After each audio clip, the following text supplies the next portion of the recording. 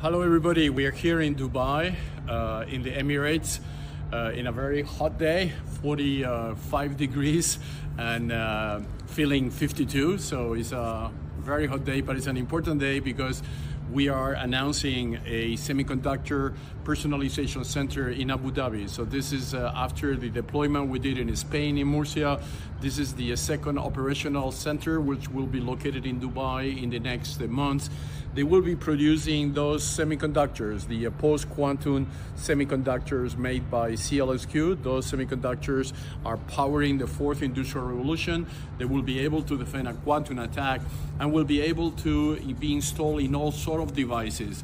Here, one of the focus, as announced this morning, is going to be on solar energy. Those semiconductors are going to be added into solar panels that will be able to transfer electricity tokens, what we call SEALCOIN, between themselves and create a machine-to-machine transactional environment.